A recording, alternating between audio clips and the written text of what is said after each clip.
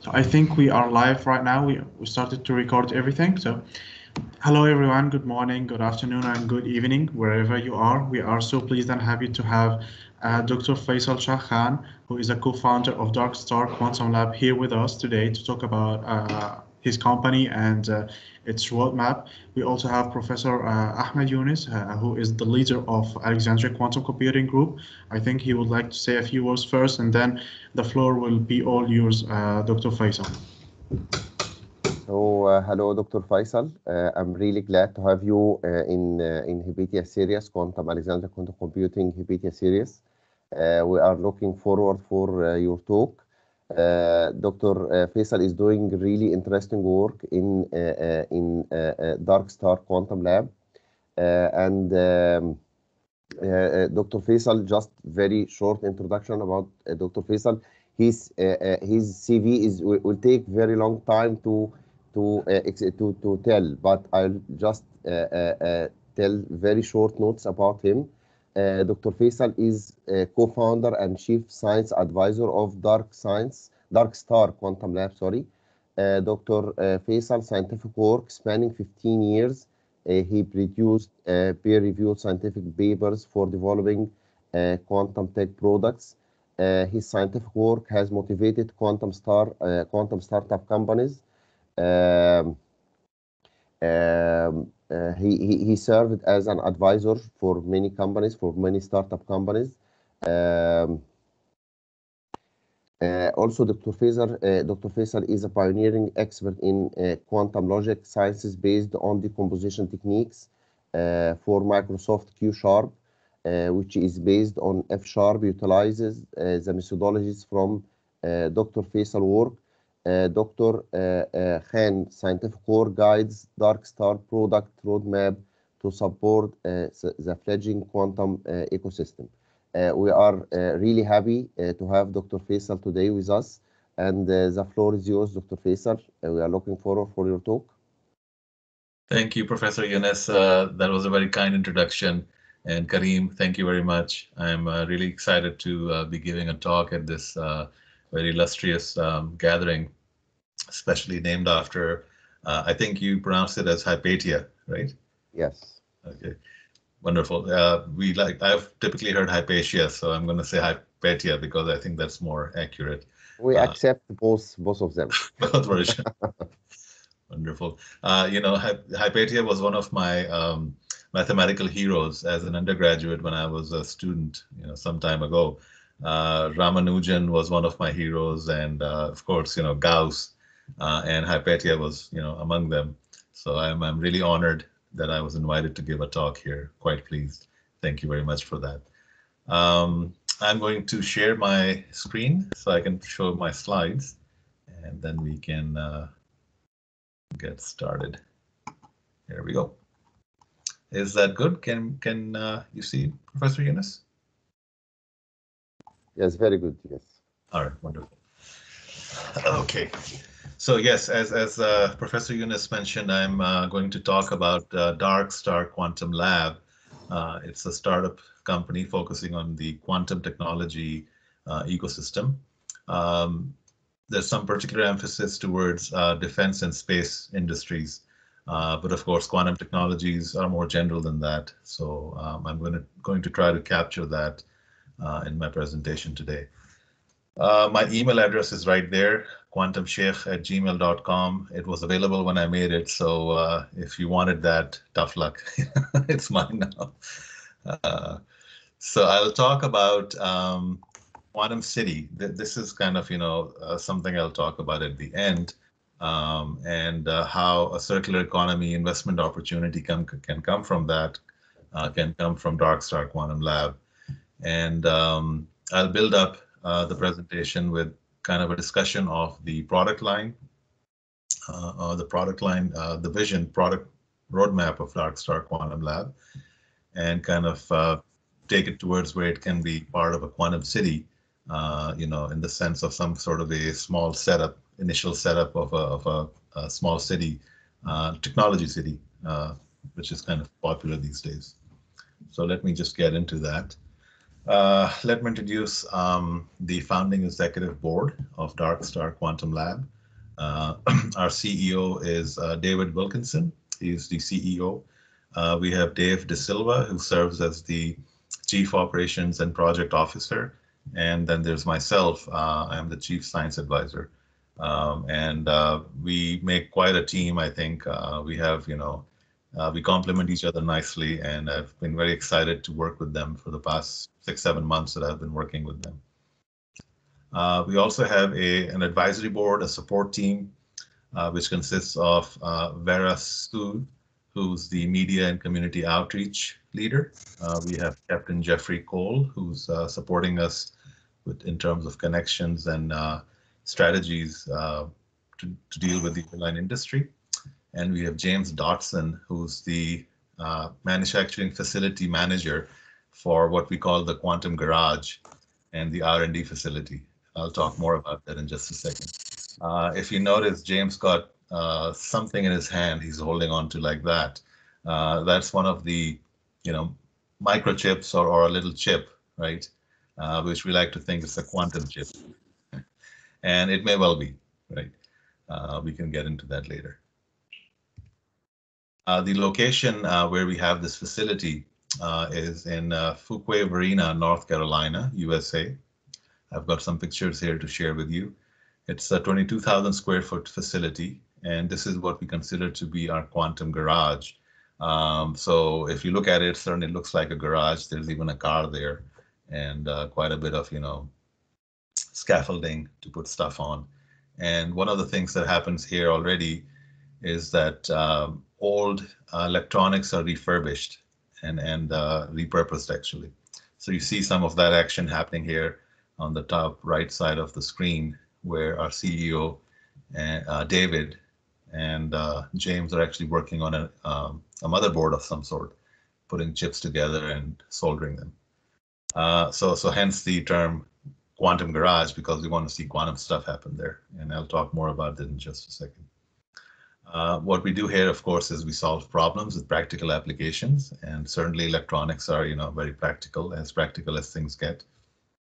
The Quantum Garage is also considered to be the coalitional hub through which we connect quantum technology, which I'm using an acronym for here, QT, and non-QT vendors.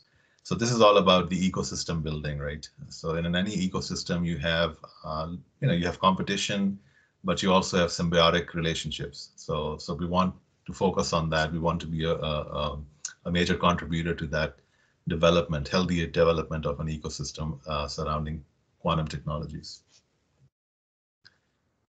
So let me say a few words about the Quantum Garage. This is where we do our R&D, manufacturing, training, and operations. Now, of course, in the COVID days, these days that we're living through, most R&D can be done, I suppose, remotely if it's theoretical, right? And indeed, that is happening everywhere, and certainly at Darkstar Quantum Lab. Manufacturing, of course, is you have to be physically there, so that's definitely going to happen there in our Quantum Garage.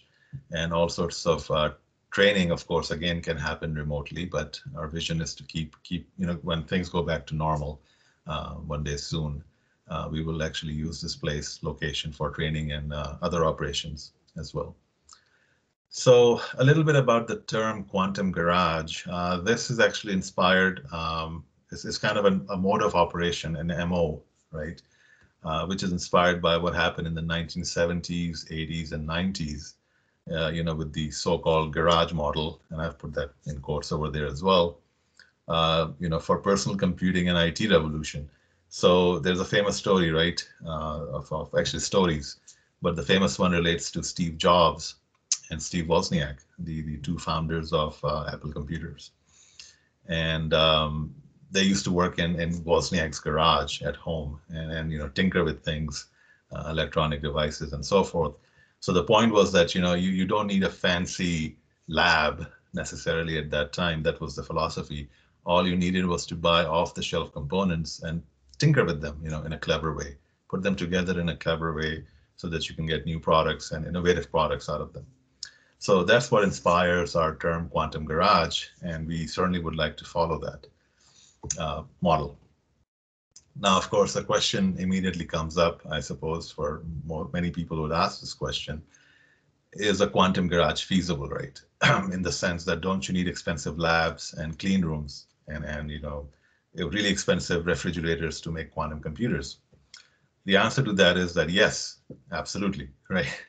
So certainly when it comes to making a quantum computer, you need several tens of millions of dollars, if not more, to actually put things together to have a proper facility where you can build a quantum computer.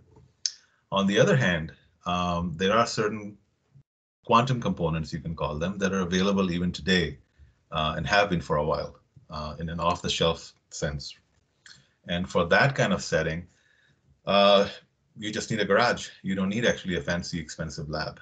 And what you can do with those components is you can actually enhance existing classical circuitry, right? So the circuitry that exists in your mobile phones, in your computers. You can interface that classical circuitry, right? The ones that's been around for like 100 years now, close to 100 years. You can enhance it using quantum components. And quantum components would be circuitry that basically has been able to control quantum features, and it gives you some kind of advantage over classical circuitry. So that's what the main idea of a quantum garage is. And of course, one day when things are different and we have some money, certainly it'll be nice to have some sort of enhancement to the quantum garage where we can actually build our own quantum computer. But that's for the future. So let me say a few words about circular economy, because this is something that appeared in the title of my talk. So let's start with non-circular economy. What would that be, right? So this is what people define as a win-lose.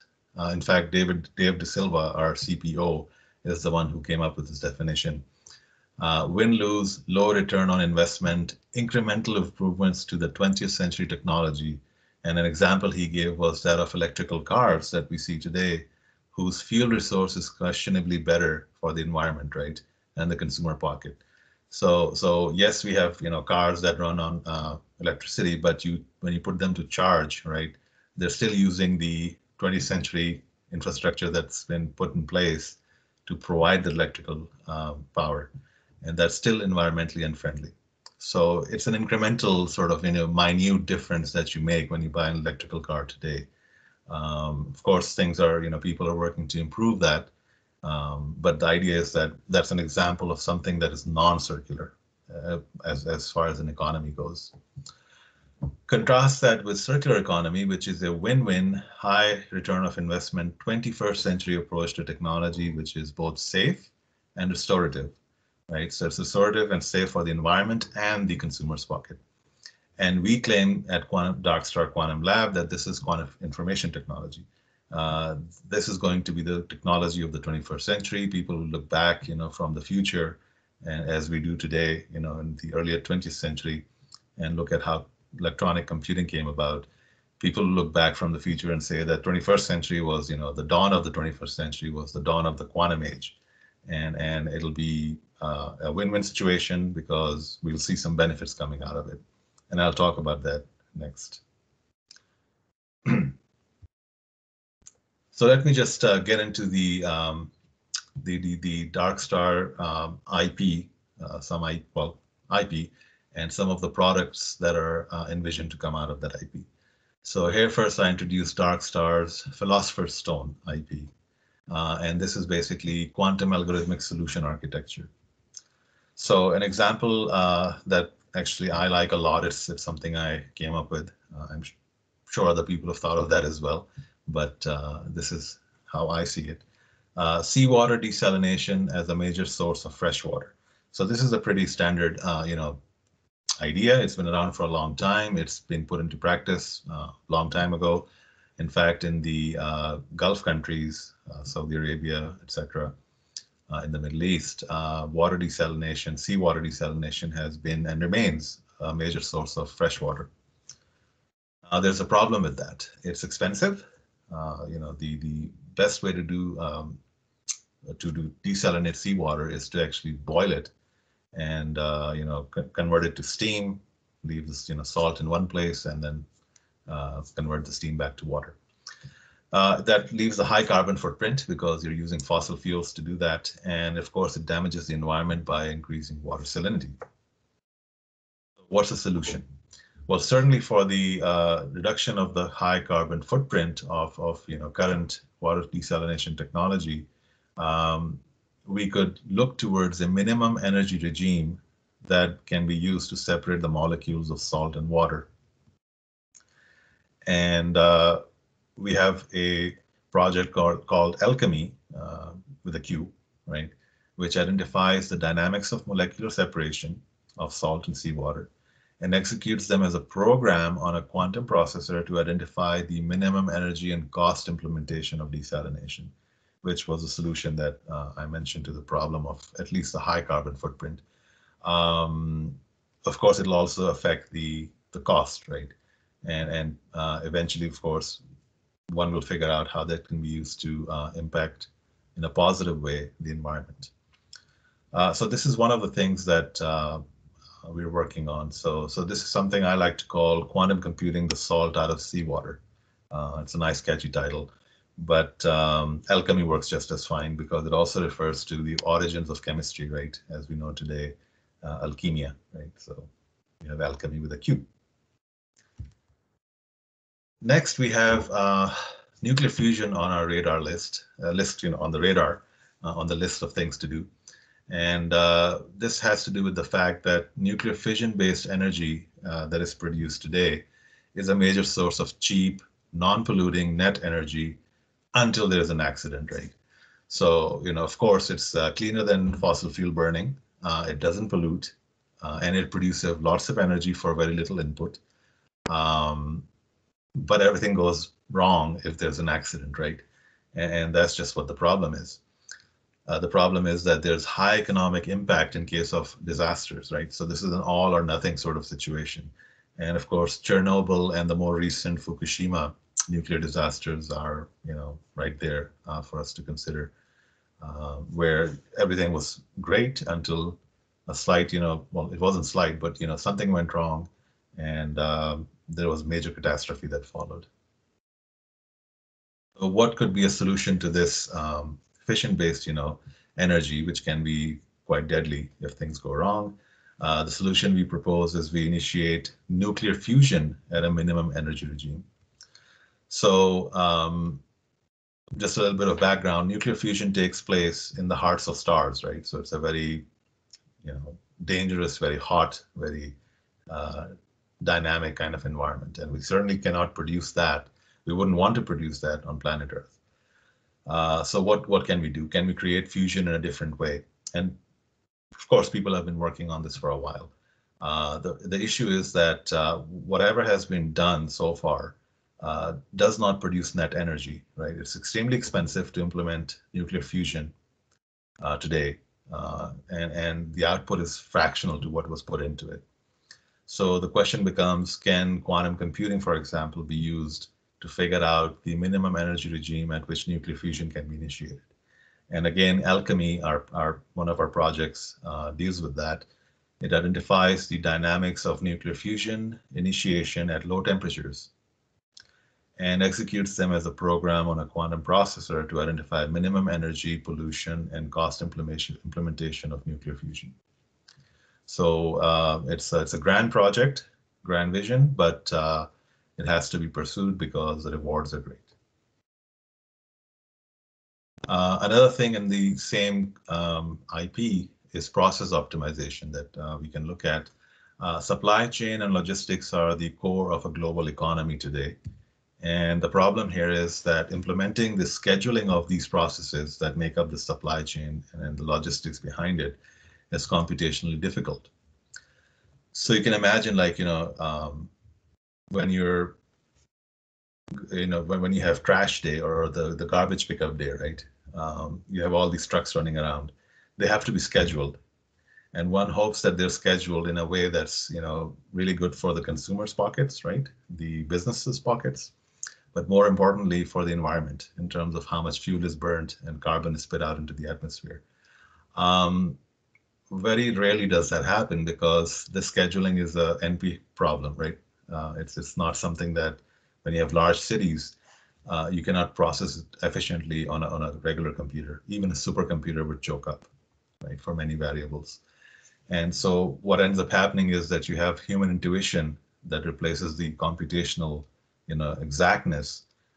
But as with many things, that go with human intuition, it is typically suboptimal, right? It's intuition, really. So the solution is what? Well, the solution is to come up with a computer processor that can speed up scheduling beyond what the capability is today of supercomputers. And that's where quantum processors come up.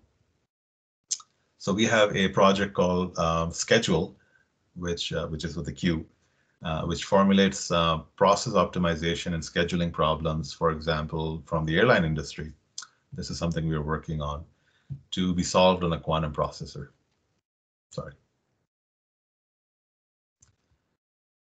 So that was, the introduction was about IP that pertains to quantum computing, which was the, as I said, when I was talking about the quantum garage, the more difficult thing to do.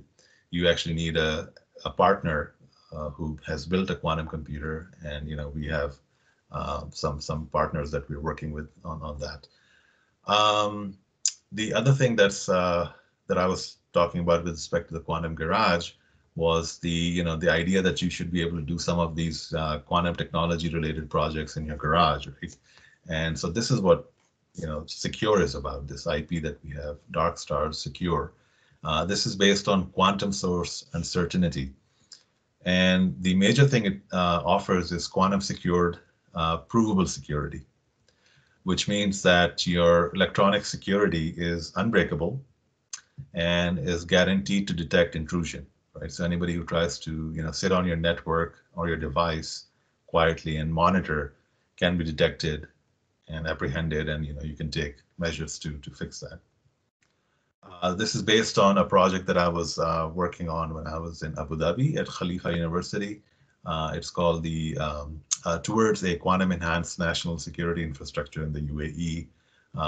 One of the things we did was that we set up a little, closed local network, which was enhanced with quantum components, and then we could actually have this extra layer of security that was provable and also allowed intrusion detection.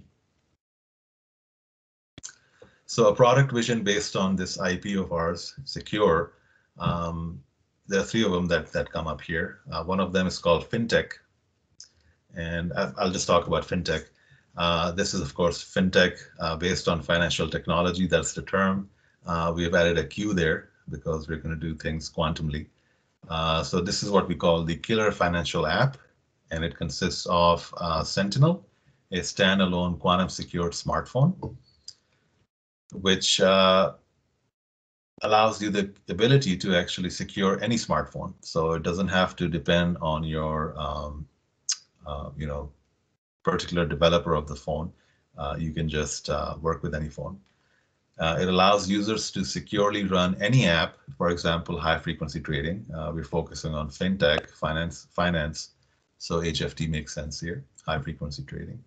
And you can run any app on quantum computers on the cloud. You can now actually these days access time on quantum computers on the cloud, giving the users superior transaction speed. So think of it as a turbo button, right?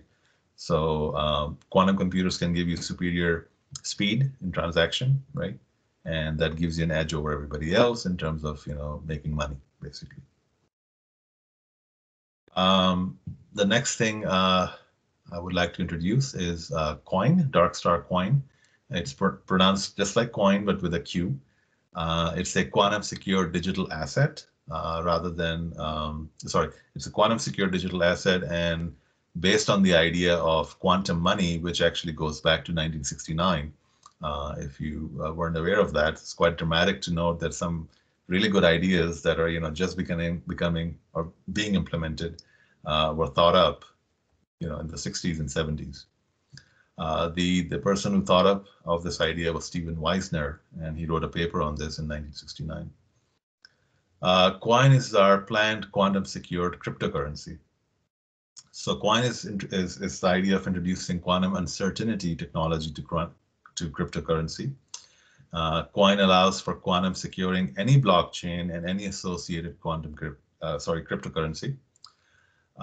Coin provides a hybrid classical quantum enhanced solution to the problem of cryptocurrency security. So there was a recent news article which showed or talked about some hackers who stole $2.8 million from a cryptocurrency vault, despite the unhackable blockchain security, right?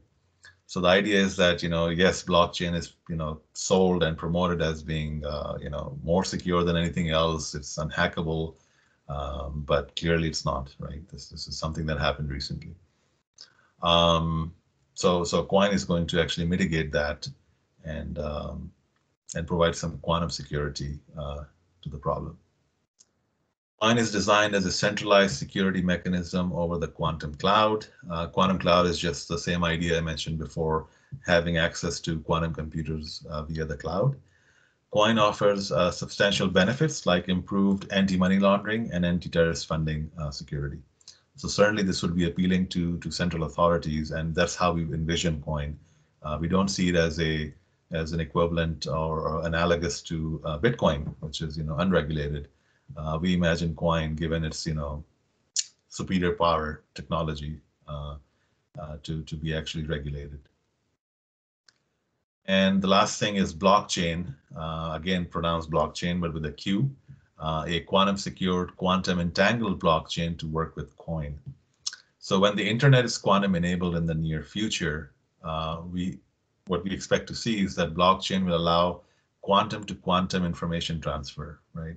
So this doesn't happen at the moment. We have the ability to have quantum technology, interface with classical technology like my computer and maybe somebody else's computer somewhere out there.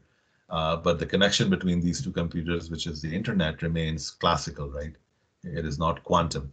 So I can use quantum technology to encrypt my information, but it has to travel on a classical internet. In the future, the internet will be quantum as well, so you'll be able to send quantum information end to end. And when you do that, you'll be able to exploit the effect of quantum entanglement between two computers for security supremacy in the minimum, right, as a revenue source. There might be other things you can do, but at least we can foresee that much. When that happens, Coin will be upgraded from classical quantum hybrid to a Q2Q asset, quantum to quantum, causing an underlying blockchain to be upgraded to blockchain with a Q. This will effectively allow stronger correlations to be created between data blocks that define a blockchain, and certainly this will increase security. And with increased security, you'll get more stability and of course more revenue. So there's of course the chance of communication speed is also going to be enhanced. And these ideas are based on two papers that of course came out in '84 and '92.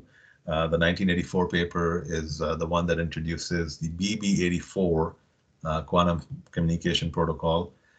This is something that fintech that I just introduced is based on. And the 1992 paper by Arthur Eckart, which introduced an entanglement-based quantum communication protocol.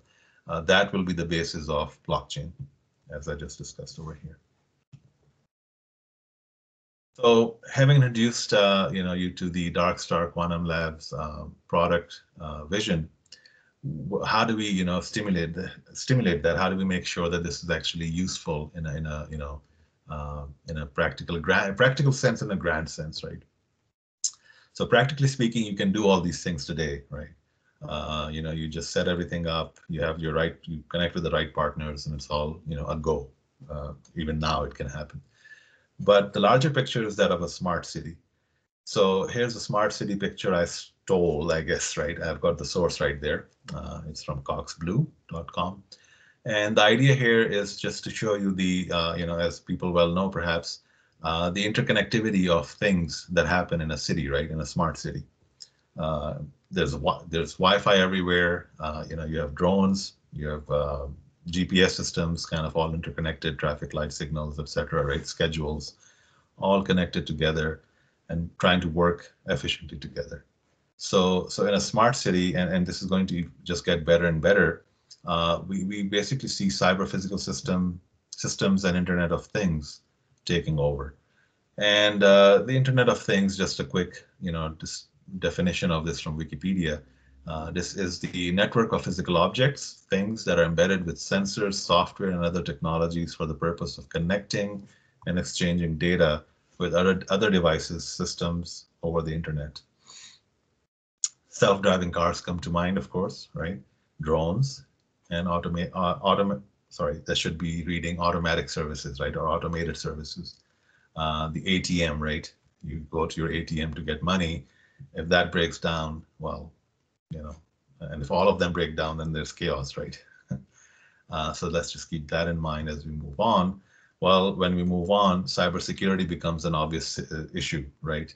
You're connecting things together with this, invisible wiring. How do you keep the wirings, the wires from snapping or being cut off by malicious, actors?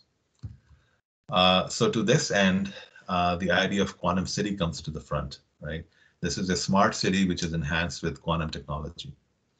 Where would this be built? Well, we are proposing that it be built in Nevada, which is where I am right now, and nearby Las Vegas. I am in Las Vegas, but it could be built nearby.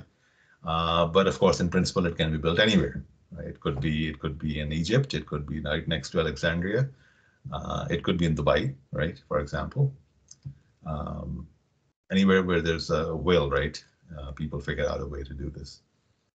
And how would one go about doing that, right? So the starting point could be, if you think about it, social foundation of a city is trade and commerce, right?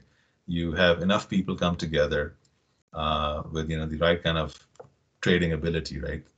Services and goods, but they have to have a common currency, right? And that's or this idea of trade and commerce, and that lays the foundation of a city. Otherwise, you just have a small community, right? So you want to start with that. To start with that, you want to have some kind of a common currency, right? People don't barter and trade and barter anymore. It has to be with respect to some kind of a common currency. So for the quantum city that we have in mind, we propose the use of coin, right? That would be the natural currency for a quantum enhanced or quantum enabled city.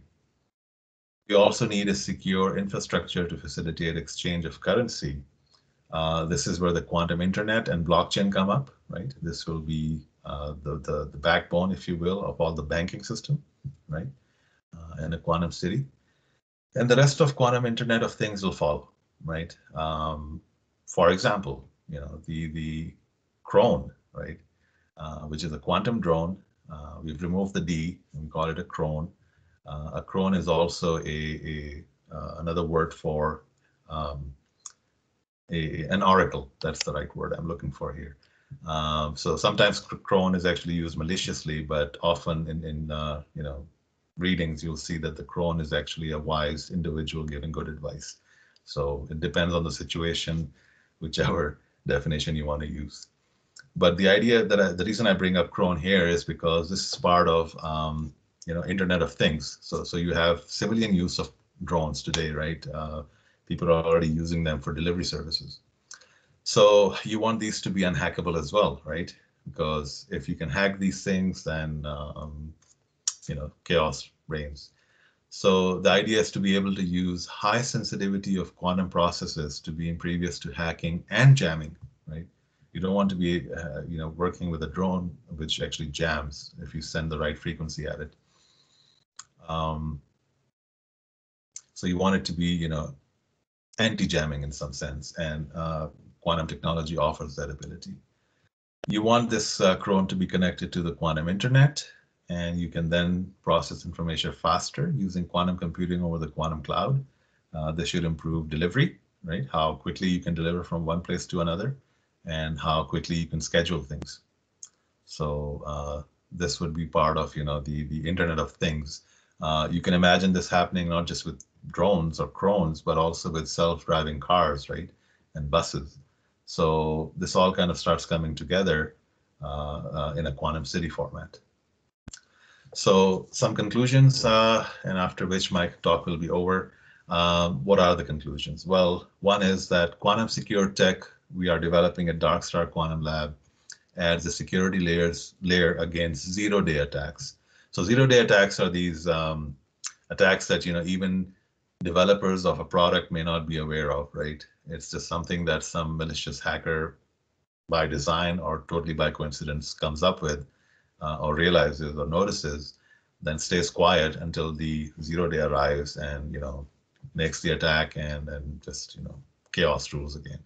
So having this quantum security layer on top can prevent those sorts of attacks from occurring and causing all sorts of economic loss and possibly worse.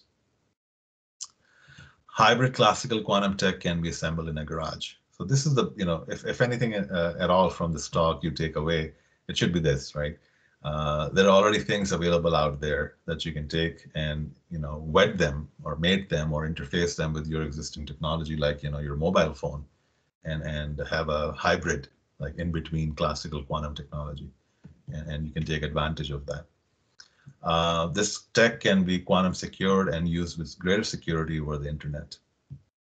And there's an app development industry waiting to produce apps for quantum, right? So of course, when you start doing these hybrid classical quantum technologies, you want applications that'll be able to exploit or utilize the quantum enhancement you provide. So yeah, I mean, there's just a whole industry waiting right there for you know, from an app development point of view. And that is all that I had to share with you tonight for me. And I'll leave my email here again. I think it's a pretty cool email address. So please do send me an email if you have further questions. Back to you, Professor Ahmed Kareem. Thank you very much, Dr. Faisal, for these very interesting and inspiring talks. Actually, I have a list of questions. I'm writing all the time questions, but Awesome. I will leave the floor for the attendees now to ask. I can see that we have many questions as well. So, Kareem, can you help to unmute? Okay, I think that Mr. Ahmed Adel Fahmi can actually unmute himself right now. Okay, can you hear me? Yes. Okay. Yeah, we can hear you. Okay. Okay. First of all, thank you, Kareem, and thank you, Professor Ahmed Yunus, for hosting such a series of events for introducing quantum computing and quantum technology to most of the people. I'm really grateful for that, and thank you, Professor Faisal, for this informative presentation that you gave us, and this introductory about the Dark Star Quantum Lab and what is the contribution, what the contribution is Quantum Dark Star Lab is given to the global community. But actually, I have a question. This question is about actually there are two questions. The first question is how can you deploy the quantum technology to such like a broad sector of technologies like cloud computing or blockchain, especially blockchain, because it's a newly emerging technology. It's not well known until now. So how can you deploy such technology? How can you make such merge between such two new technologies? And I mean here by new technologies, like we can implement them, we can feel them, not just theoretical, but in the practical life. That's the first question. The second question, how did Dark Star convinced the governments to like to build such solutions using quantum technology? And yeah, that's it. Thank you. Okay, very good questions. Thank you. To address the first one, I guess there's a, you know, one way to sort of answer that first question of yours is to say that, you know, there's an advantage in going after relatively new technologies like blockchain, right? In the sense that if they're relatively new, then they're not ubiquitous, and you can actually add something onto them right now, and you get a better version delivered to the masses, right? In that sense. So if you can convince the adopters of blockchain, excuse me, and the developers of blockchain that quantum technology can actually offer a business advantage, because that's what they're really after at the end of the day, right? These are businesses. Then there should be no reason why they wouldn't want to adopt, right? For instance, I think in Canada, it's one of Professor Yunus's favorite country because they support quantum computing at the governmental level. And indeed, there's a city, the same city that actually our CPO, Dave De Silva, lives in. And I think he was involved in this effort. The city is accepting stable coins, and there might in fact be Bitcoins or some other cryptocurrency as a way to pay your taxes. So I guess I'm also answering your second question. How do you convince the government? You just have to be the right person, right? To tell them, hey, there's a facility there. Ultimately, governments and businesses are the bottom line is about making money and delivering a service that is going to save money in the long term. Certainly with the case of the government. And the government has to be able to see that, right? I mean, depends on what the government's vision is, but it should be fairly straightforward to do that. I'm not saying it's going to be easy, but it should be fairly straightforward to show them that there's a tangible advantage of quantum technology, right? And I think you admitted that that's already happening. You can already see technology advantages for quantum.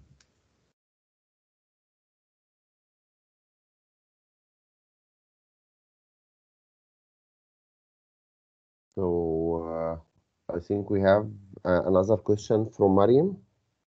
Yes, I think she can unmute herself. Hello, can you hear me? Yes. Yeah, we can hear you. Okay. Thank you so much, Dr. Faisal, for this presentation. Personally, I learned a lot from about applications of quantum computing in many fields. I wanted to ask a question about quantum game theory. Actually, I assisted your previous talk about quantum game theory. And my question is that, are you using now this theory in the process optimization within your company now? And if so, can you give us some details about how you're applying game theory to optimize processes? Thank you. Sure. Very nice question, Mariam. Thank you. Okay. So first of all,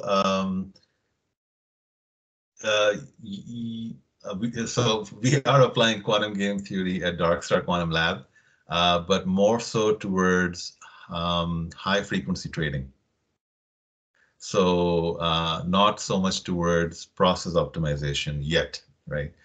The reason for that is that process optimization using quantum processors, right? The problems are that come to you. So it depends on which quantum processor you use. My personal bias right now is towards D-Wave, quantum annealer, right? Probably because that's something I've worked with before. I've programmed it. But also I think, and this is my personal opinion, I could be wrong, my feeling is that it's the one that actually delivers most commercially speaking.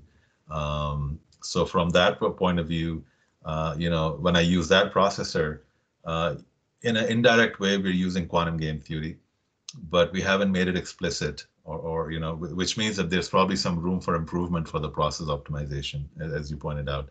But we haven't done that yet. But on the other hand, we are using quantum game theory for high frequency trading, which actually is in line with the other IP at Darkstar, which is quantum uncertainty, and from which we have the blockchain and the coin, and the Sentinel smartphone, quantum enhanced smartphone coming out. And so the idea is that, you think of the idea that, in the near future, when you have quantum internet as well, and you have two devices which are quantum enabled, two quantum computers, they'll be playing a game, right, with each other when they trade, right? And the trading would be high frequency because these are quantum machines, right? So the right model to study that process and take advantage of it would be quantum game theory. So look out for my paper that I'm working with Professor or Dr. Ning Bao in the near future. Okay, thank you so much. And are there any projects about quantum machine learning in the future? Certainly, but part of the projects or the product line at Darkstar is driven by what the market tells us. So we were told by, when we started the whole process 6 months ago, we started talking to people, back and forth, and Dave De Silva was indispensable in doing that.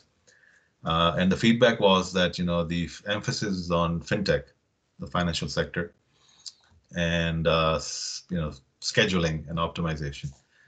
So that's kind of what we've been looking at. Now, within both of these areas, there's room for improvement using machine learning ideas, right? So quantum machine learning. But at the moment, we haven't looked into that. But that doesn't mean that they're excluded. It's just that we haven't been told to engage in that at the moment. Thank you so much. So clear. My pleasure. So I can't see any more questions right now. Please, if you have any question, please raise your hand or write your question on the comment on the chat. And this leaves me the chance to ask my many questions until someone asks. Actually, I have to mention that it is not an easy task to insert Q in the right position in the words. So this is the art of selecting the projects, the position of Q. I think this is a different project we have to work on. Actually, I have a question about AleQCG project for the nuclear fusion and water desalination. You mentioned you are trying to solve these problems using quantum computers. Why can't we solve them on classical computer? Is it complexity only, or is there any other issues to not to be able to solve on classical computers? Right. No, ultimately, it is just complexity. And so I should give some academic background to this. There was some really good work that came out, I think 2011 or 2012, from Harvard University. And the work was of James Whitfield, who's actually a professor at Purdue right now, Purdue University, I think. But James Whitfield is the gentleman's name, and his dissertation was about giving a computational perspective to chemistry, in particular the quantum questions that come up in chemistry, right? And that's where I got this idea from, that, this is this desalination, for example, and fusion, these are all quantum chemistry problems, right? And if you look at James's work, this is exactly the claim he was making. This whole dissertation he's put together very nicely, that the complexity of the problem of the molecular, this description of the molecules, for example, becomes so complicated. And this was verified by my colleague at Khalifa University, who was a chemist at that time. Well, not at that time, a few years ago. That yes, it just the classical computers, be they supercomputers, they just choke up. It's a lot of information. And so the idea goes back then to Richard Feynman's, I think, proposal several decades back. His idea was that he wanted a quantum computer to do exactly quantum physics and quantum chemistry, which is hard to do on classical computers. So to address your question, Professor Yunus, yes, it's a computational complexity problem, which is what we need. So this is an algorithmic solution. You are trying to find an algorithmic solution for these problems. Exactly. Quantum algorithmic solutions. Quantum algorithm. With the Q. With a Q. Yeah. In fact, I was joking with some of my friends that Q is supposed to be qaf, right, in Arabic, with a D. Yes. It's not quantum kumumi. Yes. We should say quantum, right? Yes. So they were surprised that there's a different ka sound and two different sounds in Arabic. So we were just having some fun with that. Okay, very good. Okay, I have another question about you showed us a picture from your quantum garage. and you mentioned this old motherboard. You are doing something with it related to quantum computing. So, can you give us short notes about this? Because I have many old motherboards, and it will be useful to use on something related to quantum computing. Certainly. So what they were doing was basically, so that picture, to be honest, was just a decoy, right? It was there was nothing really happening. They were just taking a picture, right? Okay. But what that picture is meant to convey is the idea that you can take, so what happens right now is that today, quantum random number generators, these are random number generators that use quantum mechanisms as, as a source of entropy. People have been able to put them on a chip, like a microchip, right? So they're this big, literally.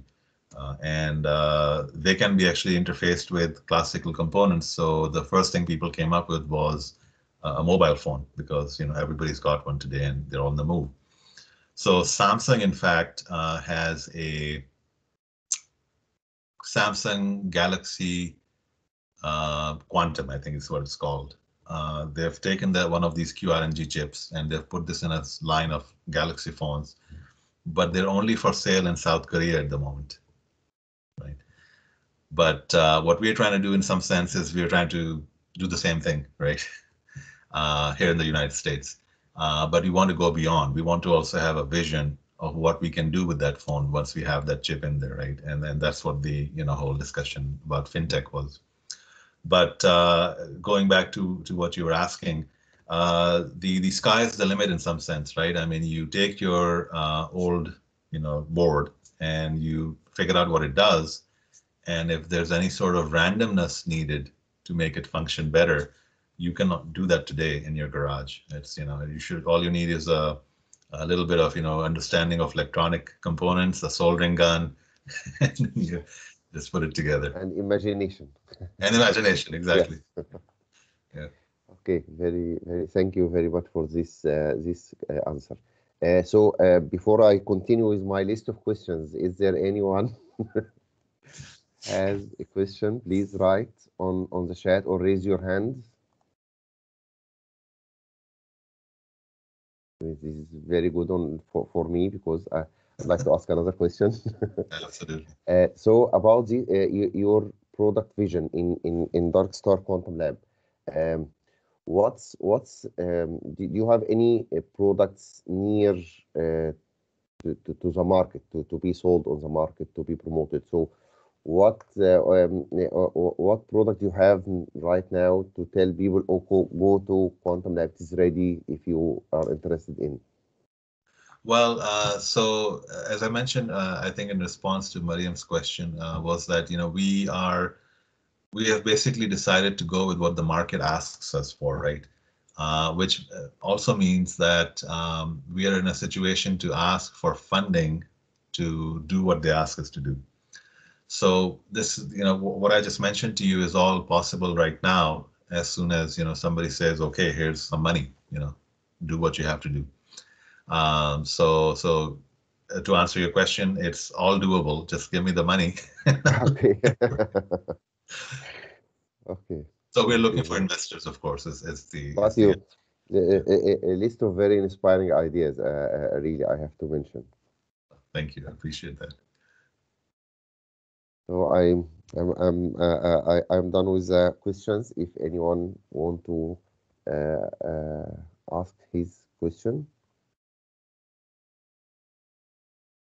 Okay, I have a small question, if that's okay, regarding the simulation of a nuclear fission and calculating the minimum required mass, for example, to produce like an efficient amount of energy. How can we translate this problem into a quantum computer? I mean, the embedding here. How can we actually translate this into a quantum computer? Right. So this is where I think if one wants to get into the details, as you do, Karim, the dissertation I mentioned would be useful to look at. The author of that dissertation is James Whitfield, and I can't remember the name of the dissertation. It came out of Harvard. So I think if you put it together, dissertation, James Whitfield, Harvard, you'll get it. And the whole idea of James was to show how to take a problem from, chemistry, classical chemistry, we can call it now, and convert it to a quantum circuit, right? So once you have the quantum circuit, then of course it'll be huge. It's a difficult problem. But the point is that, he also has some suggestions on how to do that in a way that, it doesn't become too big and so forth. But to kind of, going back to your question, that in itself is one thing that has to be done before it gets sent to the quantum computer, right? You'll have to do some optimal circuit construction for the chemistry problem. And once you have that, then you can send it to your IBM, Q quantum computer, if it can take it, or you can convert it to a annealing format and send it to some quantum annealer, right? Which can take and work on that, which requires you have to transform this into an icing format, and so forth. So, but I think the first step would be to have a quantum circuit, which is a universal design, right? So that's how you would do it. I wonder if I addressed the question. Yeah. I will, of course, I will look at it, the dissertation, and read it carefully. Thank you. So the answer is in that dissertation. Yeah, Absolutely. thank you. Pleasure.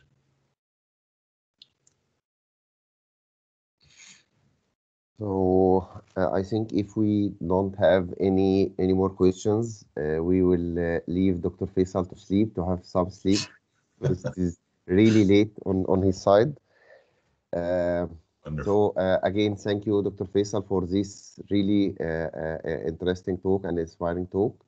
And we are looking forward for your next talk in hypatia or hypatia series. And thank you very much. My pleasure. Thank you so much, Professor Yunus and Kareem, for inviting me, and thank you for to the audience for attending, and some good questions. I appreciate that. All the best. Thank you. Okay. Thank you, Dr. Faisal. Thank you, everyone. See you on our next meeting. And have a nice day if it is early for you, and have a nice sleep if it is late. Okay. That's right. That's right. Bye-bye. Bye-bye. Okay. Bye-bye, everyone. Bye-bye. I'll stop recording right now. Thank you so much. Bye.